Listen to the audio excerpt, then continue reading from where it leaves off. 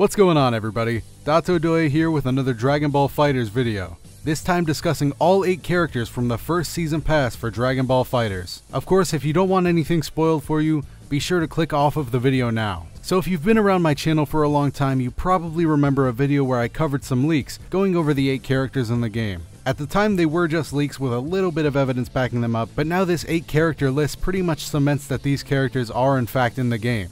Unless of course they threw that list in there to throw us all off, but I highly doubt they would do that. The 8 characters contained in this list were Broly and Bardock, Fuse Zamasu and Vegito Blue, Base Goku and Base Vegeta, and finally Android 17 and Cooler.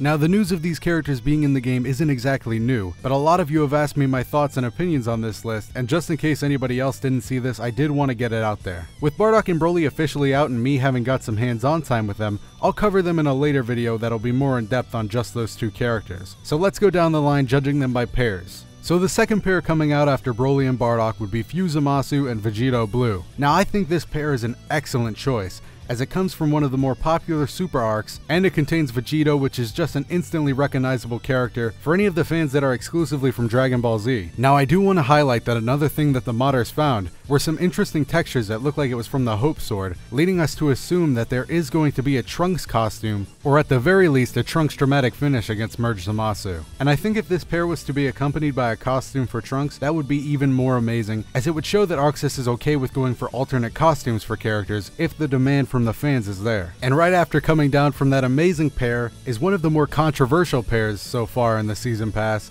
that being Base Goku and Base Vegeta. I've seen so many people criticize this choice, and I'm actually one of the people that would be alright with it. But let me clarify that I completely understand why a lot of people wouldn't want more Vegetas and more Gokus in the game. Besides, I'm one of the people that actually wants to see Raditz in this game, so what do I know anyway? As far as why I'm okay with Base Goku and Base Vegeta being introduced as a pair into Dragon Ball FighterZ, it's actually because I like what both of their characters do during their respective arcs. I think there's definitely more than enough material there for a company like ArcSys to make interesting and unique characters out of them. But again, I understand that making them interesting mechanically isn't going to take away from the fact that they look like Goku and Vegeta. But for me, that's okay as long as we get to see Goku's Spirit Bomb, his Kaioken attack, accompanied by some of the more interesting things Vegeta does as well. Along with this, I would also like to see a dramatic intro where they both take their iconic poses, and a dramatic finish in which we get to see the iconic beam clash that really defines Dragon Ball Z for a lot of people. If we can get all of that within these 2 characters, then I know a lot of people will come around to these 2 being added,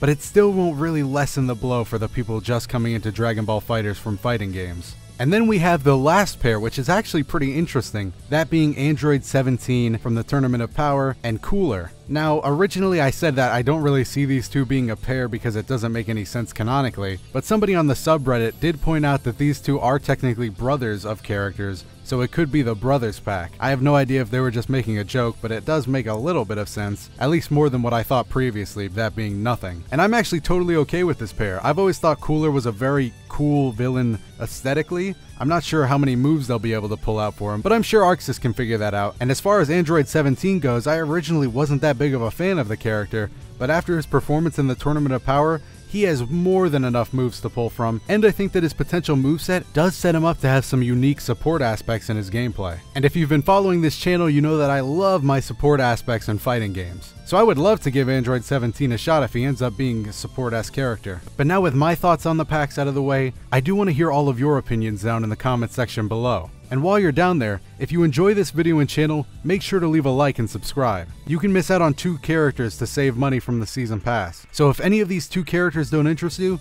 remember to just buy them individually. And if you already bought the season pass, then at least you can expect some quality characters coming out of Arc System Works, and hopefully it'll sell well enough to warrant a 2nd season, and in which case, I'll be there to cover it. I'm Dotodoya, and I'll see you in the next one.